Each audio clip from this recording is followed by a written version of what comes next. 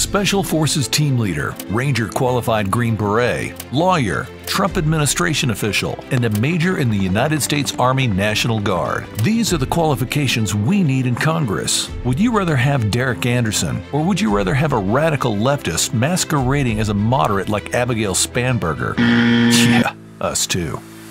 While Derrik was serving our country overseas, Abigail taught English at the Islamic Saudi Academy in Fairfax, Virginia. The school was known as Terror High because it literally trained future jihadists with books that promoted the killing of non-Muslims. Derrik is the only candidate in this race who can take a stand against Spanberger and win. Derrick Anderson is an America First patriot who will actually serve the interests of this district as a Republican running for Congress against Abigail Spanberger. Election day is coming, America. Make your vote count.